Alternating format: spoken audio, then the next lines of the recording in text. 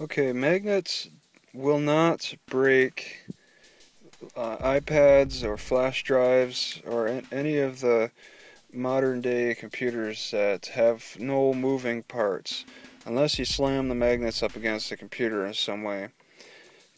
But the sheer force of the magnetic power is not going to break the computer. It can manipulate it. I can turn off and on the computer. But this is an iPad 3, and they came out with a unique design for the iPad 3 where you could buy a separate flap, and when they put close the flap on the screen, it'll turn off. Okay, so this is simulating the flap being closed, flap open, flap closed, flap open, flap closed.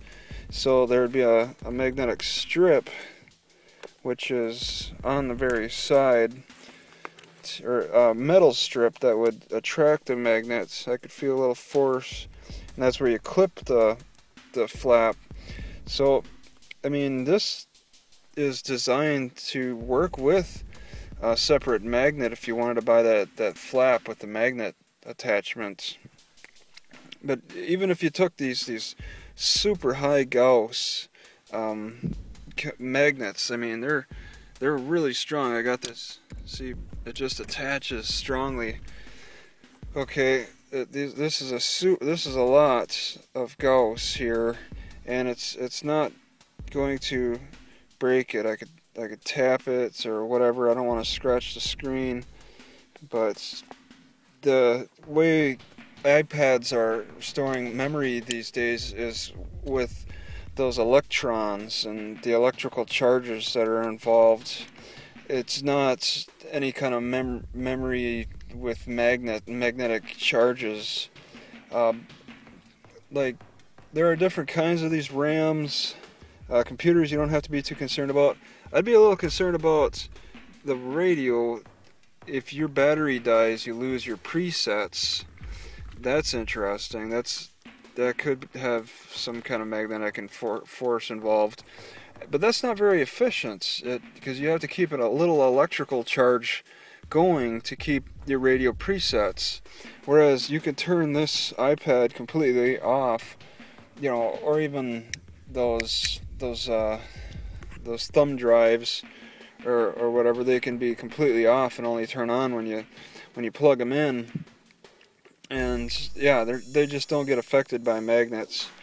Back in the old days, yeah, there was a little more manipulation, and even with the laptops of today, a little bit. There are some that still have those moving parts. They're moving away from that because it's not as efficient as this flash drive. But yeah, for example, I do have a computer right now, and I have shut it off a couple of times. I haven't lost any memory. But I keep this magnet on my wrist, and I had it the magnet turned over on the lower side of my wrist, and as I was typing, the magnet came in contact with the end of the keyboard, and my computer shut off.